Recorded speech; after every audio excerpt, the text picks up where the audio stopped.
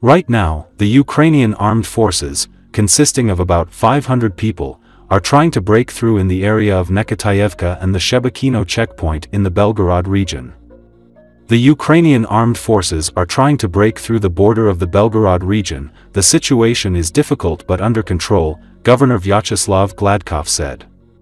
According to Russian information, there is a battle going on near Nekhoteyevka. There, Ukrainian soldiers in several infantry fighting vehicles, numbering up to 200 people, landed at positions near the state border and tried to cross it. Ours immediately covered them with artillery, after which the battle began.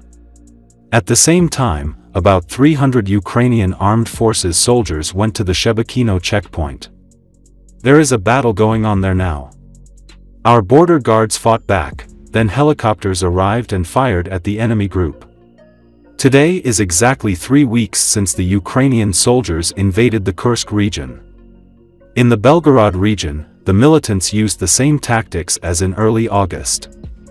Another Russian channel, Shot, claimed that Ukrainian forces had been pushed back from Nekhoteyevka after suffering losses and claimed that no clashes had taken place at Shebekino. There have been multiple signs that Ukraine's incursion into Kursk Oblast is spilling over to Belgorod Oblast. A unit of the Ukrainian 252nd Battalion appeared to have entered the village of Poraz on August 10.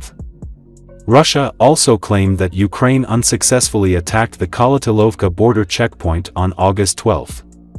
Previously, Shebekino became a key flashpoint during a cross-border incursion carried out last year by anti-Kremlin militias fighting on Ukraine's side.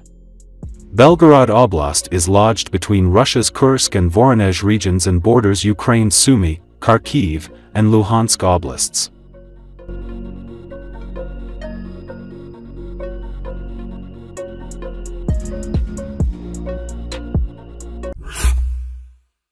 The US does not want to give Ukraine permission to strike its long-range weapons on Russian territory in the hope of resetting its relations with Moscow in the future, Politico writes, citing sources. The White House and the Pentagon claim that Ukraine has the potential to win without this, the publication's source said.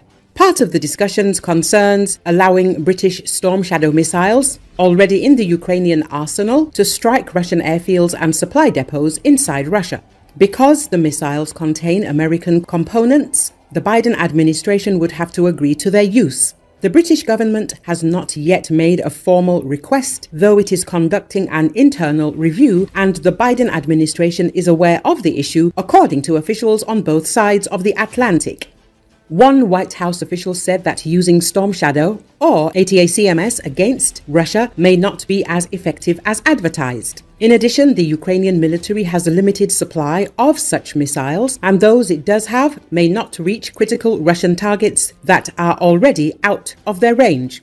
90% of the aircraft that launch glide bombs from Russian airspace at Ukrainian civilian infrastructure are already beyond the range of those missiles, a senior US administration official told the publication. In response to the Ukrainians' request, the White House said the United States would eventually want to reset relations with Moscow, and lifting restrictions on long-range strikes could undermine those efforts. Some in the upper echelons of Biden's national security apparatus believe Kyiv may be launching a public campaign to hedge against any potential significant loss of ground in Ukraine in the coming months, according to one person familiar with internal conversations between Washington and Kyiv. Ukrainians say they need more freedom of action and remain optimistic they can achieve it. There are some signs now that Biden might want to do something big in Ukraine, maybe lift some restrictions before the election, now that he's not running, said one senior Ukrainian advisor. The US already allows the use of its long-range missiles on Russian territory, but only for defensive purposes as counter-battery fire to hit Russian missile launchers just across the border, firing at Ukraine. Our policy is to allow Ukraine to conduct counterfire to defend against Russian attacks coming through that border region, and that border region includes Kursk and includes Sumy. Pentagon spokeswoman Sabrina Singh told reporters in Russia, Ukrainians fighting in Russia are already using the American high-mobility artillery rocket systems to hit bridges, supply depots, and Russian units using precision-guided munitions with the blessing of the United States.